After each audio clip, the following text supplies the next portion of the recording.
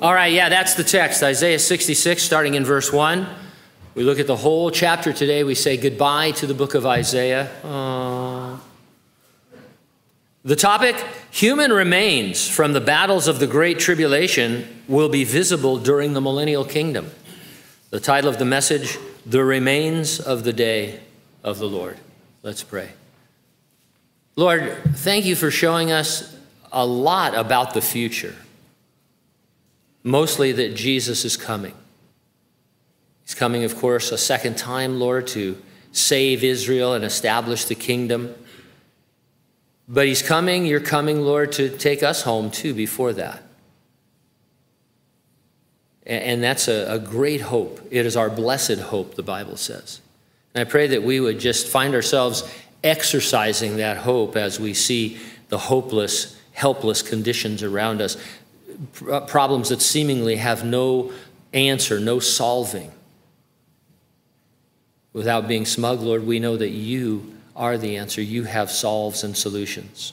And just like in many of our lives, Lord, when we hit the wall and turned and then received you changed everything. Miraculously, wonderfully, and situations that were helpless and hopeless, Lord, became filled with hope. If there's anybody here this morning, Lord, that needs that kind of infusion of hope, I pray that they would get it in the Word. We thank you and praise you in Jesus' name, and those who agreed said, amen. At the end of Life of Pi, 16-year-old Pi Patel tells two different versions of his ocean survival story to the officials investigating the shipwreck. The first account involves him surviving 227 days at sea in a lifeboat with a zebra, an orangutan, a hyena, and a Bengal tiger named Richard Parker. The hyena kills the zebra, and later the orangutan. Richard Parker kills the hyena.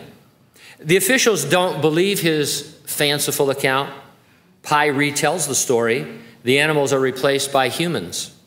The cook kills the sailor and feeds on his flesh. He then kills Pi's mother, after which Pi kills him and uses his remains as food and fish bait. At which point your book club disbands. It's a good thing that the book of Isaiah doesn't have a bizarre ending. Let's look at it in verse 24. And they shall go forth and look upon the corpses of the men who have transgressed against me, for their worm does not die, and their fire is not quenched. They shall be an abhorrence to all flesh. On our way to this open burial site, we're going to visit two temples, a tribulation temple, rather, in verse 1 through 9, and then a Millennial Kingdom temple in verses 10 through 24. It's the tale of two temples, one that God detests and one that he delights in. I'll organize my comments around 2 points. Number one, be certain that what you are building is according to God's preference. And number two, be certain that what you are building is according to God's praise. And so let's take a look at his preferences in verses 1 through 9. Now, Isaiah's ministry to Judah took place before Solomon's temple was destroyed. King Nebuchadnezzar would do the dishonor in 586 BC. Jews were taken captive and they were brought to Babylon. The Jews returned to Jerusalem after 70 years of captivity. They rebuilt their temple, the second temple they call it, also called Zerubbabel's temple because Zerubbabel was governor at that time over the region. Jerusalem, as you know, would come under Roman control. Herod remodeled the second temple. It's still the second temple because it was a remodel, not a rebuild. It's called Herod's temple, but it really should just be called the second temple because Herod wasn't even a believer. It was destroyed by the Romans in 70 AD. It took him like 60 years to rebuild it, and just after it was rebuilt, they destroyed it. Which of these temples is Isaiah referencing? Well, neither. He looks forward and predicts another temple. It will exist in the future 7-year Great Tribulation, and that's why we call it the Tribulation Temple. So beginning in verse 1, thus says the Lord, heaven is my throne and earth is my footstool. Where is the house that you will build for me? And where is the place of my rest? For all those things my hand has made, and all those things exist, says the Lord. Now, the Lord was never anti-temple. But you and I cannot build him a temple without his impetus and his instruction. We can't just assume it's a good work and that he will put his presence there. King David learned this. After he had been king for a while, the Jews were still worshiping in the tabernacle from the wilderness, and he had on his heart a desire to build the Lord a magnificent temple. Prophet Nathan told him, hey, go for it. Didn't really seek the Lord on it, so the Lord sought him on it, and he said, turn around and go tell David he's not going to build my temple. His son will build it. I can't have him build it because he is a man of blood, a man of war. And for all of that entails, perhaps he didn't want people to think that it was more David's temple than his based on conquest and all. But for whatever reason, he said, David, maybe it's a good idea. I don't really need you to do it, but I'll let you do it, but it's not going to be you. And so it had to be by God's impetus and then by his instruction in the power of the Holy Spirit. The same is really true of our Christian life and walk. It must be biblical, and it must be Spirit-led, and it must be in God's timing. Biblical meaning that we do things that the Bible tells us to do, and that we stay within the framework of Scripture and don't get off on other things, bringing things in from the world, like chat with Jesus and you know, the direction that the world is going in. And then it must be Spirit-led, not of the flesh, not, you know, a thing that is devoid of the leading of the Holy Spirit. Did we pray about it? How did the Lord show us that? I've told you many times before, when I think of a church, when somebody says to me, hey, we planted a church, or this is our church, well, what's your story? I'm really big on that. What is the story? What do you mean by that? Why are you a church? How did it come about that you're a church? It's almost sometimes like asking a person, you know, are you a Christian? And you can tell they're not by their response, right? It's like, well, I grew up in church. Okay. Well, I grew up in my dad's auto shop, and I'm not a mechanic. You know, so what's the deal? And so anyway, you know, it has to be Spirit-led, and it has to be in God's timing. God has a perfect timing for everything. It's usually not our timing. It's usually earlier or later from our point of view. Either I'm not ready, or I've been ready too long. And yet the Lord has a work to do, because he's not just dealing with you, he's dealing with everyone. And if you want to make an impact for God, you will wait on his timing and then go through the doors that he opens. Verse 2 goes on and it says, but on this one I will look, on him who is poor and of a contrite spirit and who trembles at my word. Temple or no, God looks for tremblers. They know their spiritual poverty. They are contrite. That means they don't think more highly of themselves than they ought. And they are pre-submitted to God's word. We talk about this from time to time. If you're a Christian, you know, let's say you get saved, and the Holy Spirit is living inside you, you're a born-again Christian, you don't know really much of anything about God or about God's word, do you? Of course not, because you've only been a Christian 5 minutes. But like the man that Jesus healed, you can say, well, all I know is I was blind. Now I can see. That's pretty significant. And so your change is significant, but you don't really know what you believe, and so you begin to study. But you should have the attitude that whatever I discover, whatever is true, whatever the Bible actually teaches, I submit to that. I pre-submit to it, because I'm a Christian learning what God has for my life. There's no discussing with God whether or not, this is something I should do if he says it is. And so I think you get that idea. Now, I wasn't wearing my glasses this week when I was trying to read this, and at first I read it as tremors. And I thought, man, I've got this. This is so good. I was going to do a whole sermon on trembling, my tremors and stuff, and then I put my glasses on and it ruined everything. We tremble when we're cold or we're weak, but we also tremble with excitement. It can be a romance word. In your embrace I tremble, my heart a captive of your tender touch.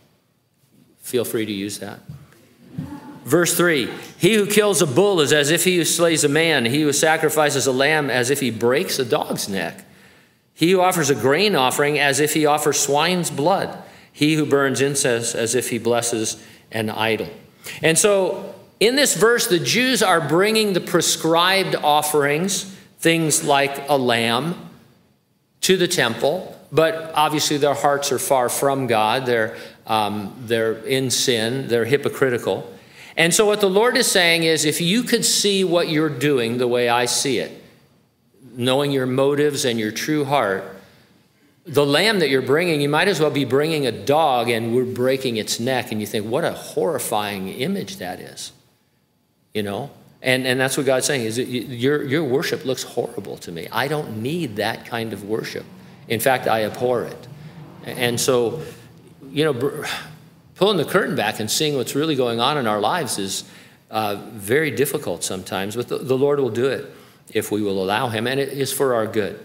But we would say that God is not pleased with the tribulation temple, since its worshipers there are hypocrites. And so it is not something that honors and glorifies God. And of course, in the middle of the tribulation, it's going to be used as a tool against the Jews. Verse 3, just as they have chosen their own ways, and their soul delights in their abominations, so will I choose their delusions and bring their fears on them. Because when I called, no one answered, and when I spoke, they did not hear. But they did evil before my eyes and chose that in which I do not delight. There's a principle of God's discipline by which he can step back and sort of just give you what you want. If you fight against him long enough and keep refusing him and rejecting him, like in Romans 1 where it says they kept God out of their knowledge and they pushed him aside. And he says, all right, I'm going to withdraw my presence. I'm going to withdraw my safety and my security and let you have exactly what you want. And when that happens among God's people, it doesn't take long for them to deteriorate into the worst kind of sin and deprivation. It's a delusion, God says here, to think a human being, much less humanity, can find their way without God's intervention. We need God. We need to depend upon the Lord and not upon our own resources. We are not independent. Bob Dylan said, you've got to serve somebody. It might be the devil or it might be the Lord, but you've got to serve one of those two. The contemporary English version reads like this for verse 5.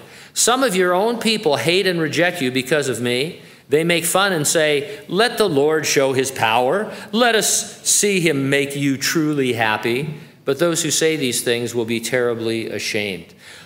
These professing believers, they really don't seem to understand the joy of the Holy Spirit. We're coming along saying, hey, there's a deeper Christian life. There's a wonderful Christian life. And they're like, oh, yeah, show us the joy. They think you're a Jesus freak if you're 100% in for the Lord. And that would be great. The sound of noise from the city, a voice from the temple, the voice of the Lord who fully repays his enemies. There's a tumult at the temple, we might say. Dr. Fruchtenbaum writes, the voice that the unbelieving non-remnant will hear is the voice of Jehovah rendering recompense or judgment. Verse 7, before she was in labor, she gave birth. Before her pain came, she delivered a male child. Ladies, you're going to want to underline that as a promise, right? No? All right, go through labor then. Who has heard such a thing? Who has seen such things? Shall the earth be made to give birth in one day, or shall a nation be born at once? For as soon as Zion was in labor, she gave birth to her children. Now, it's important we keep our metaphors distinct with careful reading. An event like birth, the birth of a child, can be used in different settings to teach slightly different things, because birthing doesn't always happen the same way, right? He just said, hey, sometimes, like in the New Testament example, the 7-year Great Tribulation is described like a woman having severe birth pains over a period of time. In our Isaiah passage, Israel is described as having no birth pains, delivering suddenly. So it's not really connected to what we read in the New Testament. There's another scripture in Revelation 12, I think it is, talking about the woman about to bring forth her child, and the dragon is going to devour the child. Again, very different situation. And so just because it mentions birth doesn't mean we can connect all of those. And birth in Isaiah really has two meanings. One is political and one is spiritual. He says here, shall a nation be born at once? And the answer is yes, it can, and it was. Israel was born in one day, May 14 of 1948, when the British gave up control of Israel and the Jews took over. And obviously it was working up to it throughout history enough, but literally one day the British were in control, and the next day Israel was a sovereign nation. And so that's a fulfillment of prophecy. Who is the male child? Well, normally you're programmed to say Jesus, but don't answer yet, because this male child born without birth pains, he was born at once, and he's called children. Not just one person, it's plural. Thus it isn't Jesus. This is the new birth, the spiritual birth of Jews who flee Jerusalem ahead of Antichrist's attack. And so what Isaiah is saying is that like a birth that has no pain, and all of a sudden you just deliver a baby, that's how the new birth is going to come to Israel and to the Jews who survived the Great Tribulation. Every now and then there's a story of a lady who didn't know she was pregnant, right? And all of a sudden you're, hey, is something wrong with me? Oh, what's going on? I just had a baby. And so he's describing a situation where pretty suddenly Israel brings forth this baby. And you know what? While they are holed up in Petra, hiding in Petra, trying to defend themselves from the Antichrist, the prophet Hosea says they receive Jesus at once as their Messiah. They're immediately born again spiritually. It reads like this: "Come and let us return to the Lord, for he has torn, but he will heal us. He has stricken, but he will bind us up. After 2 days he will revive us. On the third day he will raise us up, that we may live in his sight."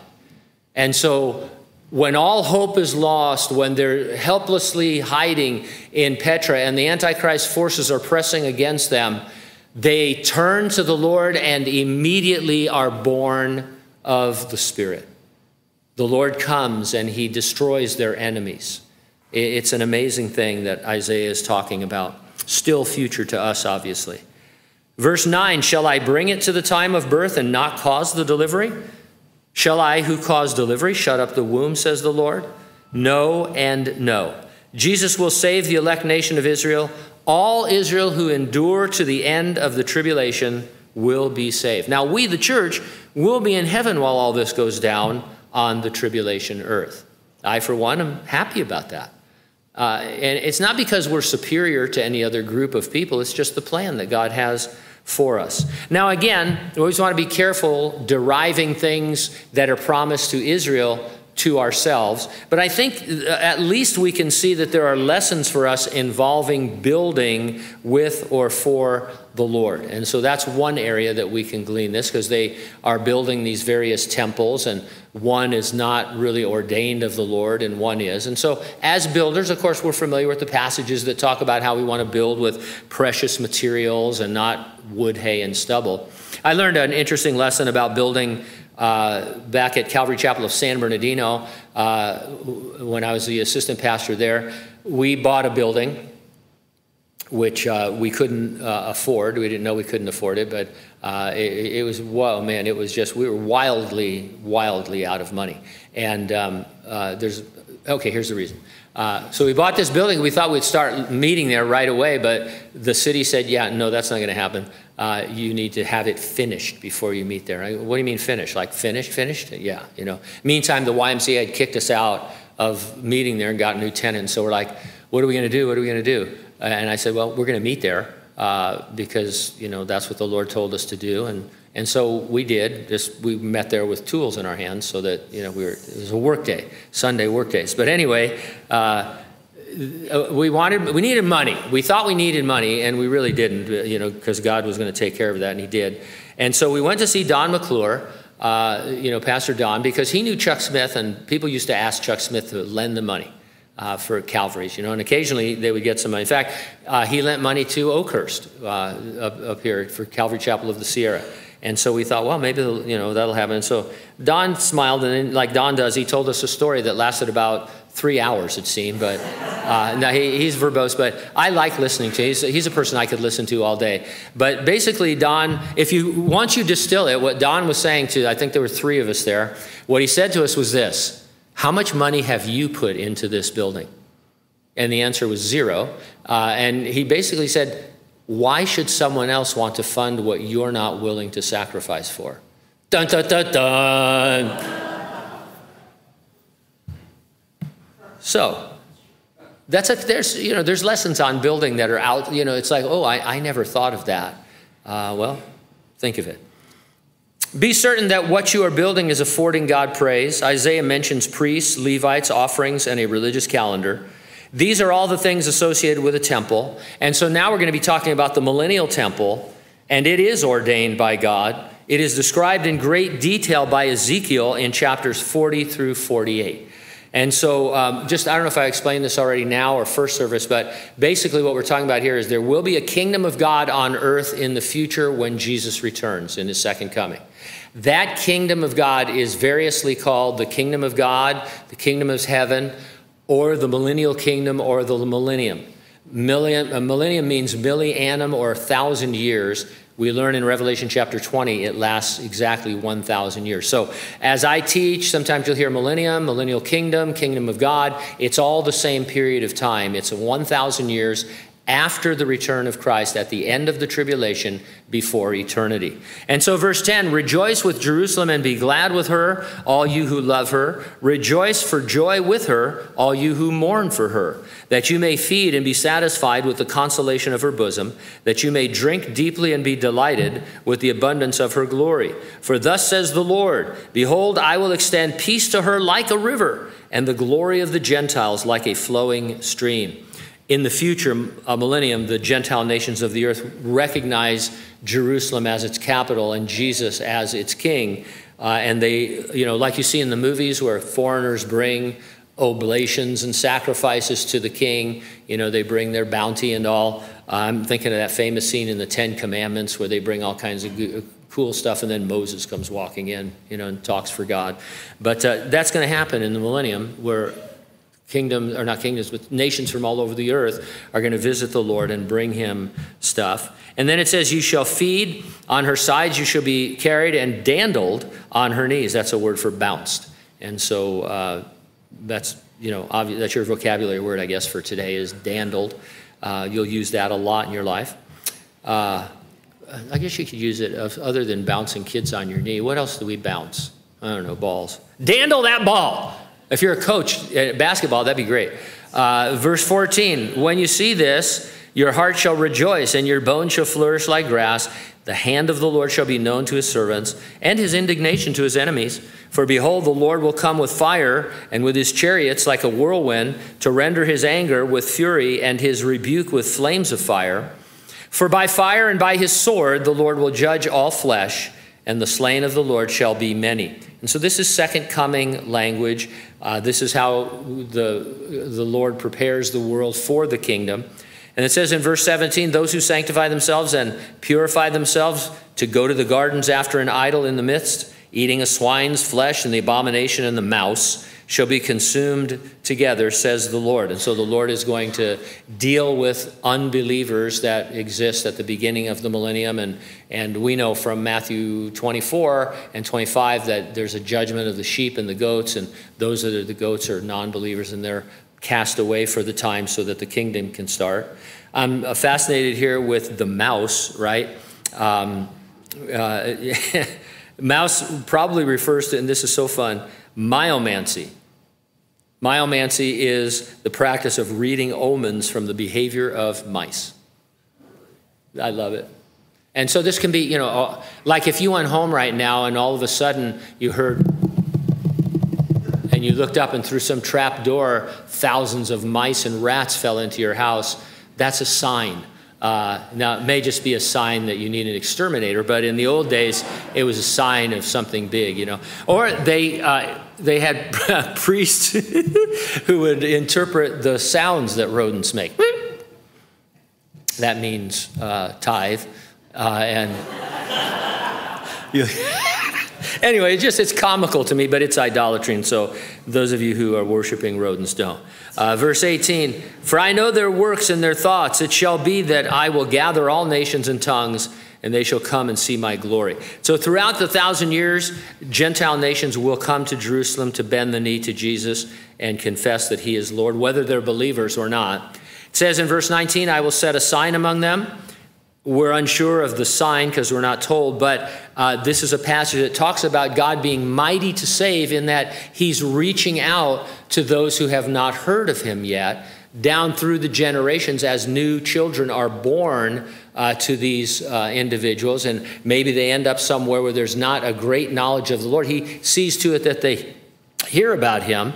It says, those I will set a sign among those who escape, meaning Jews and Gentiles who endure to the end of the Great Tribulation. And so they're, as I said, they end up in human bodies needing to be evangelized. I will send to the nations, he mentions some nations here, which are real nations, but the idea here is that God will go to the ends of the millennial earth to find people that need to hear the gospel. No matter what dispensation you look at, no matter what era or epoch or period of time, God is mighty to save. He is always saving. He is always reaching out in grace and stimulating faith to bring people to him. There is no time that he doesn't want to save. And they shall declare my glory to the Gentiles. People born in these faraway locations in the future kingdom will have a sin nature, and they'll need to be evangelized. Then they shall bring all your brethren for an offering to the Lord out of all nations, on horses and in chariots and in litters, on mules, on camels, to my holy mountain Jerusalem, says the Lord, as the children of Israel bring an offering in a clean vessel into the house of the Lord. And so saved Gentiles are going to accompany Jews on their pilgrimages to and from the millennial temple. Verse 21, I will also take some of them for priests and Levites, says the Lord. He's talking about Gentiles. And so we know that God's intent for Jews is to be a kingdom of priests in the temple, in the millennium. And now he says some of the Gentiles too I'm going to allow to serve that way. And again, that's just to show himself merciful and wonderful. And then it says, as the new heavens and the new earth, which I will make, shall remain before me, says the Lord. We saw last time we were together that for the millennial kingdom, Jesus is going to be restoring the current earth that we live on and bringing streams to the desert and cleaning up this earth and just restoring it. After the millennial kingdom, he makes a new heaven and a new earth. This earth passes away, it burns up. Some have suggested from what Peter describes in his epistles that God just, nukes the universe by, letting go of the atoms that hold the universe together. But it'll be a completely new creation, we think, at that time. And so that's the deal there. And it says, so shall your descendants and your name remain, and it shall come to pass that from one new moon to another, and from one Sabbath to another, all flesh shall come to me and worship before me, says the Lord. Temple worship will be established, complete with sacrificial offerings and a full religious calendar. Will we bring offerings and keep the Sabbath and such? No. The church had no such practices in the book of Acts. Why would we do so in the kingdom? In fact, in the book of Acts, there was a council to say, you're not obligated to do anything Jewish. The church was and remains distinct from the nation of Israel and from Gentiles who are saved before and after the church age. As I mentioned earlier, we're not superior to Jews or to saved Gentiles that comprise the nations. We just are distinct in how God has dealt with us. And everyone gets saved the same way. People jump to the conclusion and say, well, if you believe there's a difference between Jews and the church and Gentiles who are saved, you're teaching a different gospel. No, everyone is only always saved by grace through faith in Jesus Christ. Any person in any dispensation at any time. There is no other way to get saved. No special way that the church got saved as opposed to Israel and vice versa. Verse 24, they shall go forth and look upon corpses of the men who have transgressed against me.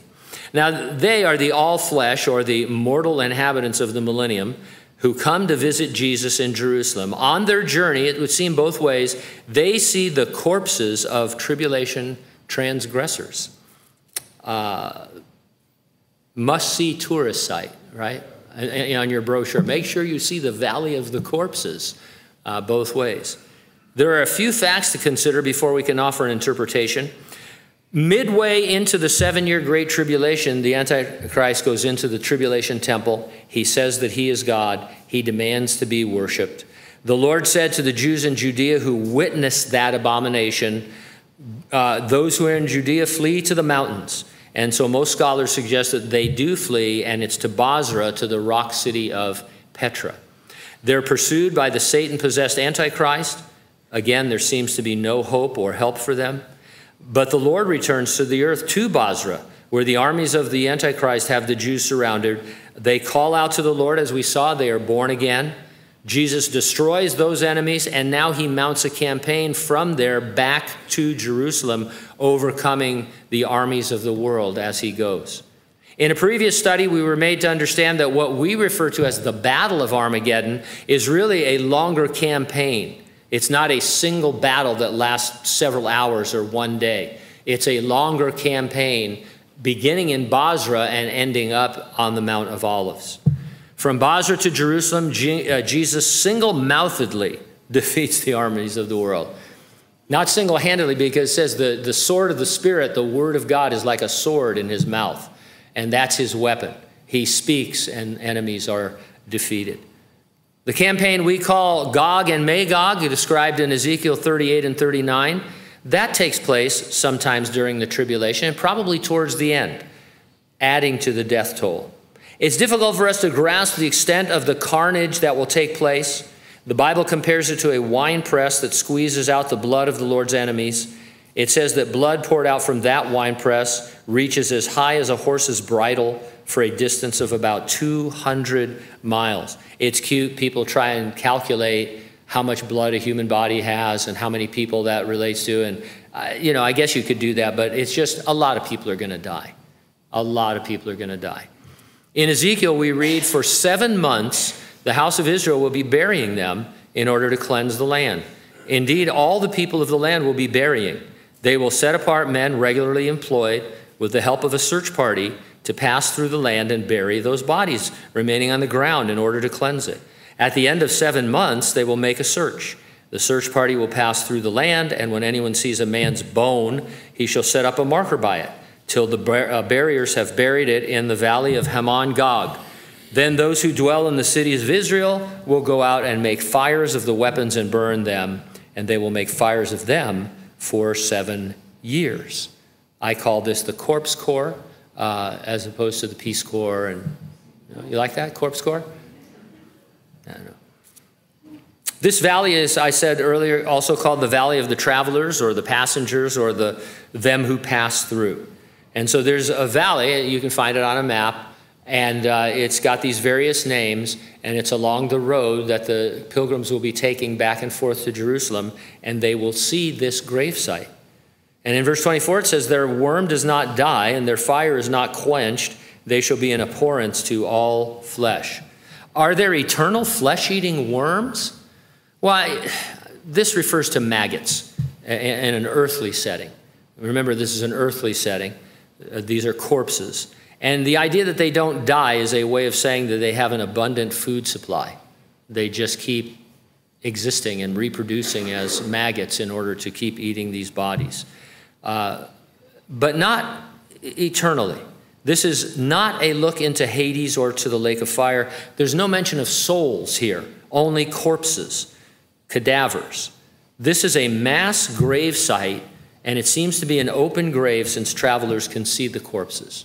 Now, this is kind of hard to swallow because we have a preconceived notion that the millennium is a perfect utopia. But we've seen, one of the things that's really surprised me in digging into Isaiah is that there are a lot of things that are not perfect at all about the millennium, or that you would not expect. But you should expect them because it is populated by unbelievers. And where there's unbelievers, there can't be perfection.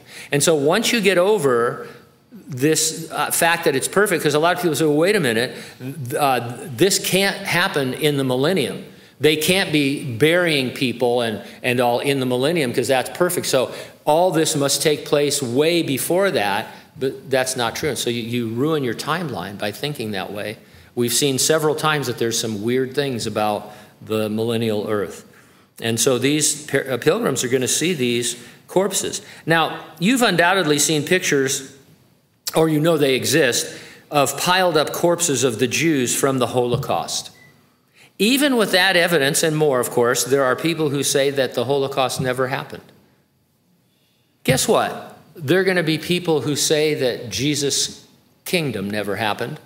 At the end of the 1,000 years, we read in Revelation 20 that the devil's going to be set loose from his prison in the abyss, and he's going to lead a final rebellion against the Lord and his people.